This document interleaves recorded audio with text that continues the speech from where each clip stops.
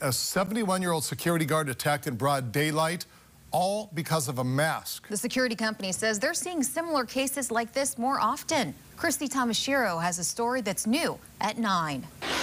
The 71-year-old security guard was helping guests here at the Waikiki Shell COVID testing site Wednesday afternoon when police say a man refused to put on a mask and punched him in the head. According to police, the 27-year-old man became angry when he was asked to put a mask on and show a QR code. He then took out that frustration on the guard while being escorted off property. The guard works for a company called Private Security Group. We were so surprised and empathetic immediately to not just our kupuna, but it also made us realize how, sensitive the issue is, how important it is for us to look out for our kupuna. The suspect was arrested for second-degree assault because the security guard is over the age of 60. It's not that it's, something that we sometimes don't expect. It's a really emotional time. It's very charged. It's so frustrating when people are asked, put your mask on, and we have to be reminding people, and they feel upset and uncomfortable, and it's just a scary time. To avoid similar situations, the company will be handing out masks at testing sites moving forward.